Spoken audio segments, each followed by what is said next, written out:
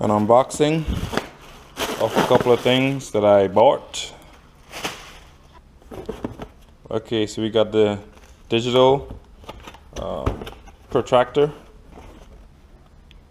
so I could do some degree angle measurements on these right here, camber arms for my car, so you know what's happening there. So I'm gonna do that. Here is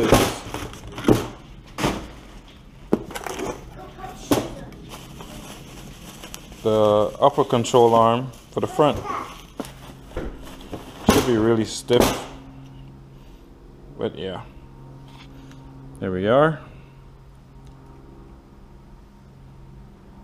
Looks pretty hefty.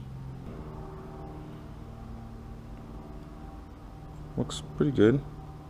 The welds look good.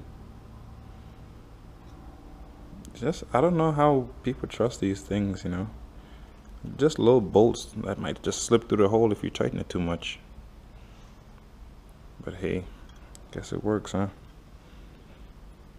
And the other one is in there. So, these are from Spec D Tuning.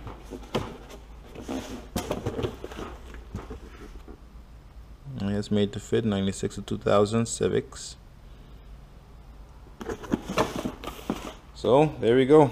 When this one is off the vehicle, I put it close to this one and I try to measure, even though it has a curve on it, I try to measure this from this part. I put it as close to that one, and the holes I kind of put them close together. Since mine was cambered a little bit, I made sure that it passed the hole just a little bit in front here, so that when it sits down it will rest back a little bit but not give it as much camber as this one did. This one was stock, so it couldn't move, and that's how the rubber got destroyed. Right now I'm showing you how I'm using this since I bought it. I'll loosen the bolts in the back, this one right here and this one right here. So now all you're using is this middle part. So I'm going to turn this one this way, so backwards, and then see it moving. I'm trying to zero it out or put it out a little bit, because you know when you drop the vehicle, the wheels do tuck in.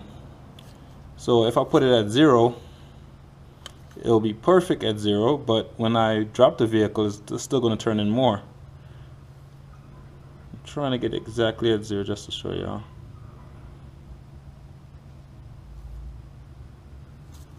See, there we go.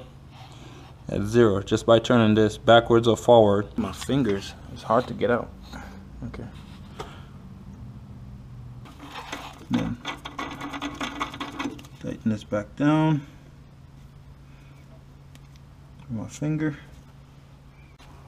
Now I'm gonna put the wheels back on, drop it, go to the front and put on those, which is gonna be a heck of a lot more than this. Alright, see y'all soon. Peace.